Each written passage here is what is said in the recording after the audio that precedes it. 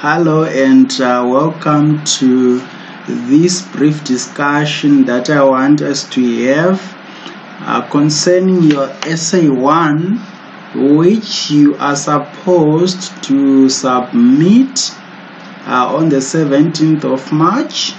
That is the electronic copy.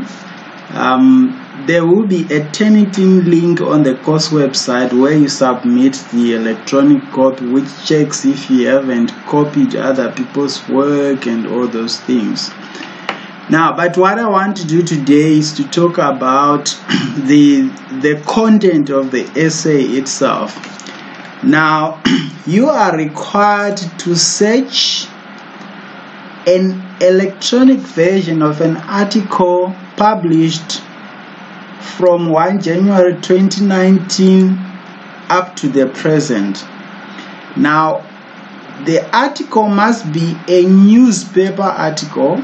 Please don't use journal articles, you will get a 0.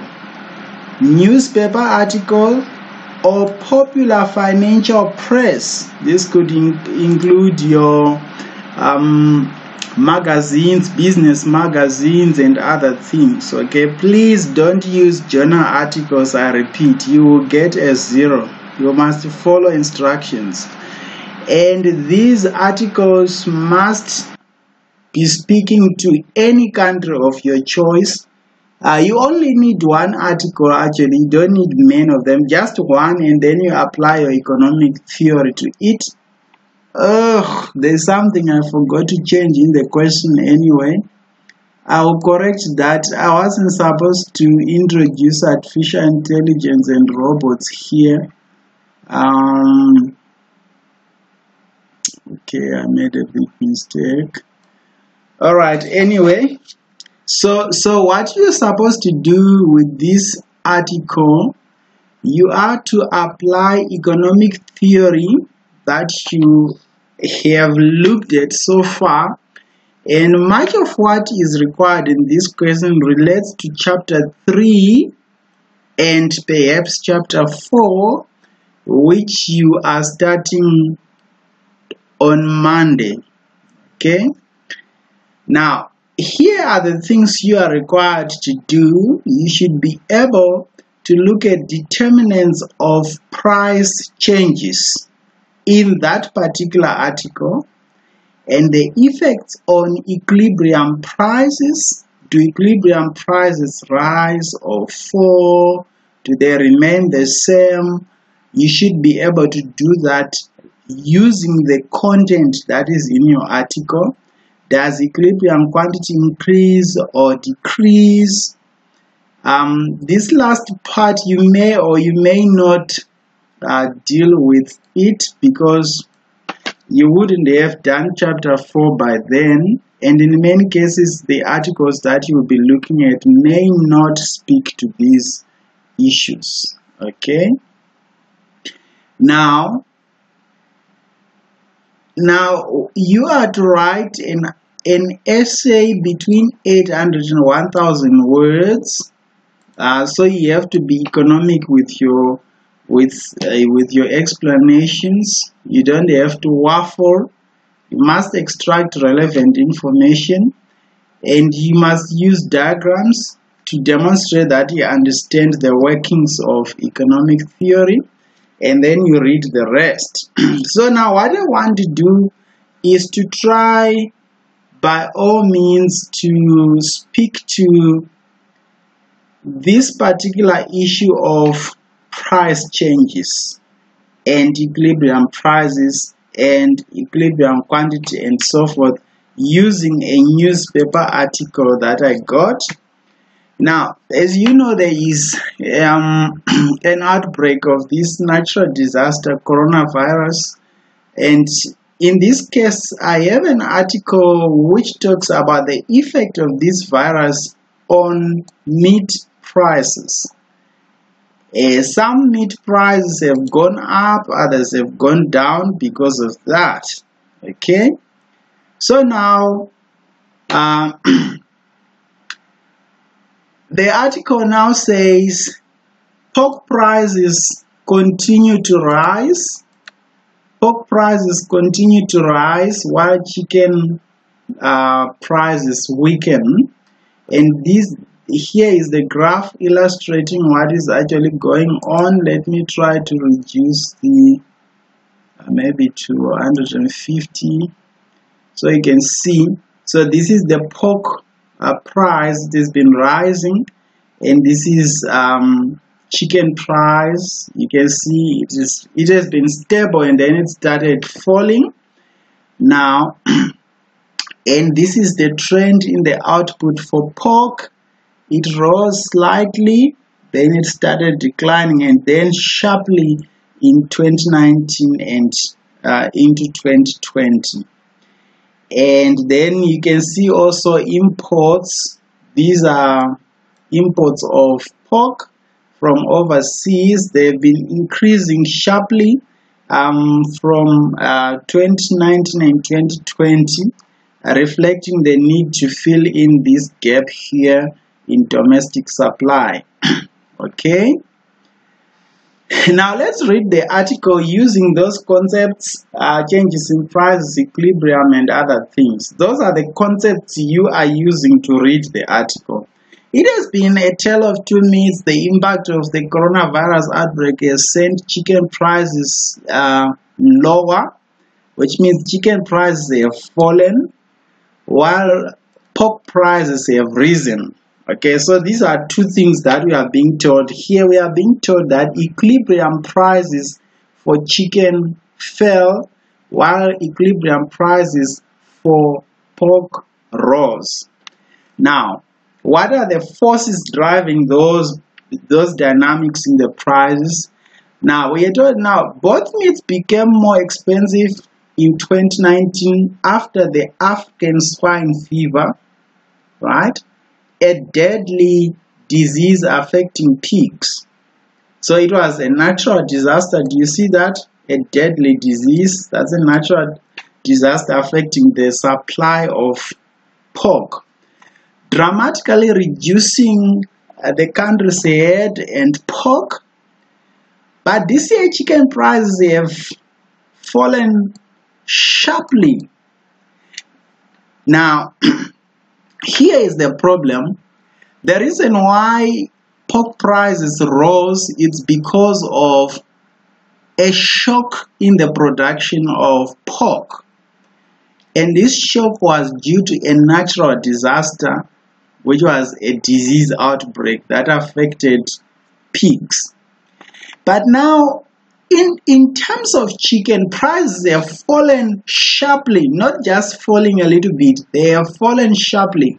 But the reason for their falling is that there is weak demand for restaurant for restaurant hangouts and other things that people usually do during their leisure time, socializing with their friends, celebrating, for example, the New Year in China. You remember the New Year in China coincided with the outbreak of the coronavirus. And so from the TV, if you are watching news, you see that restaurants were empty and all that stuff.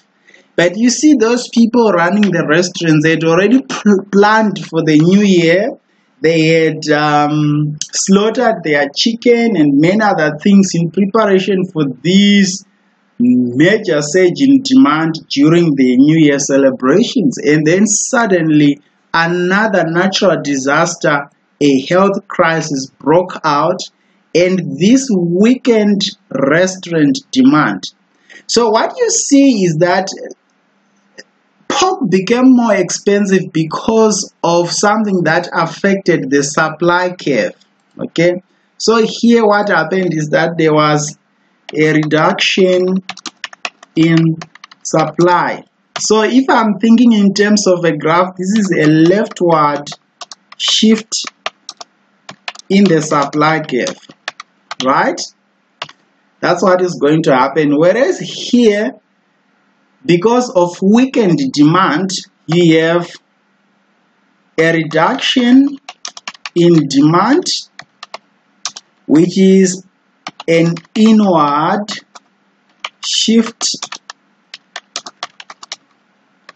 demand curve. Okay, do you see that I am thinking with my economic concepts as I read the article? And the cause here is a natural disaster affecting consumption, right? Whereas there it was a natural disaster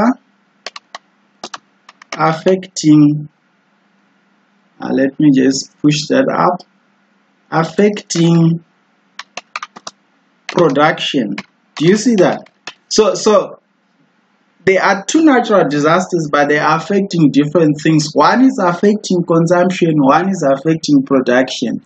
So the one affecting consumption works its effect through the demand curve. The one that affects production works its effect through the supply curve. Okay, so then they say the price drop, this price drop in chicken put further pressure on already negative poultry producer margins. Okay, now when you say they are negative producer margins, yeah, essentially saying that the price at which they were selling their poultry was less than the marginal cost at which they were producing the chicken. Essentially, that's what is happening. So then the markups above costs tended to be negative. Okay, now what is happening here is that there is a race to the bottom. That is, there are negative price expectations among suppliers. So all of them are trying to offload their stocks of chicken before prices even go further down. So as they do that, at once there is an oversupply of chicken in the market. The result is that it pushes prices even further down to further lower levels. That is what is happening in this article. Okay, then here they say, but the story for pork is quite different. What you see in the story of pork is that government released some reserves last year, which obviously had the effect of increasing supply. Do you see that? But temporarily. But now after that, after those reserves taken out, then prices started to rise very slowly. Okay, but now here is the issue. The natural disaster which we said affected demand is also affecting supply in some way. It is affecting supply through raising transaction costs of delivering pork to the market because of these lockdowns and blockages and the time wasted when you are being screened and tested for coronavirus infection and all those things. It means that where, for example, you were supposed to take your supply of chicken in 1 hour to the market, it might take you a couple of days. So now this is the effect of reducing the responsiveness of supply. Okay, so that is the elasticity of supply here is nearly approaching zero because of this particular problem which is arising. Okay, this is very interesting. Okay, this is very interesting. So you can continue with all the other things they're talking about. People have also started importing pork from outside, which means now our total supply of pork, which we can call the big Q, is made up of supply from the domestic market plus supply from foreign markets. Okay, so now the influx of imports from other countries will have the effect of increasing the supply of pork over time, and that will have the effect of reducing the equilibrium price from where it is. So now from this information I already have enough to do a lot of analysis and demonstration and so forth and so forth. Okay, but now because of time I will not do many things. I will illustrate, for example, in the case of chicken, just to show you what you might do with this. So this is my quantity, so this is price, this is quantity, this is my demand curve, this is my supply curve. So this is called the supply curve, this is called the demand curve. Okay, if I were to join these with a line, which we can make a dotted line anyway, if you like, we can do that. Let's make it a dotted line. So now this is our equilibrium price, which is I shall call PE. Obviously not Port Elizabeth. Then this is equilibrium quantity, which is I shall call QE. Okay. Now what I'm analyzing the chicken case here. So what they are saying is, we have had a reduction in demand because of the health crisis that is evolving currently. Now, a reduction in demand is a shift in the demand curve. So that means at all prices, you have less being demanded. So your demand curve shifts inwards like this. Let's call this point D, this curve D1. Okay. Now, if you look at this, for example,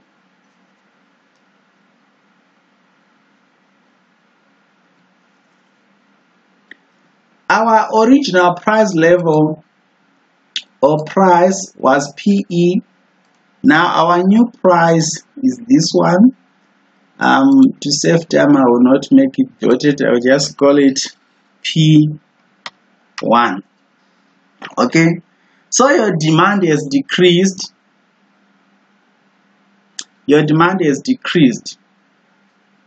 Now, what is going to happen with your demand having decreased? At the same price PE, people are demanding this here, this quantity here, the quantity consistent with this point here, while suppliers are supplying QE. So you see, we have a lot of chicken in the market, but people are only demanding this much. So this has the effect of putting a downward pressure on prices. And so what we have is, we have moved in this direction. Now price comes down to this direction, and this becomes the equilibrium. We are now settling at a lower price level, but also notice what is happening. Our quantity has also decreased. You see that we have come to a lower quantity. But this is not the only issue. From what we read, we were told that the quantity of chicken, yes, also the equilibrium quantity of chicken has increased sharply because of negative expectations that suppliers have. So what they have done is they have gone ahead to slaughter their chicken to try and beat the market, try and sell everything they have before prices fall even further. So what they have done is they have caused a huge increase in the supply of chicken in the market. Okay, and so you have something like this.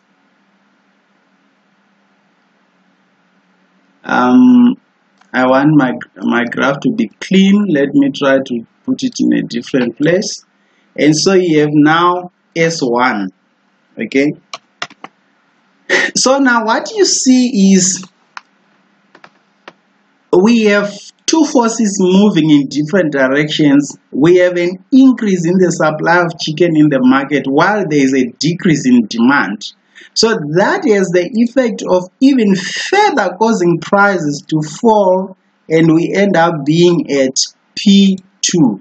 Okay, so now we are at P2. So what you see is that our price started at PE and now it has fallen to all the way to P2.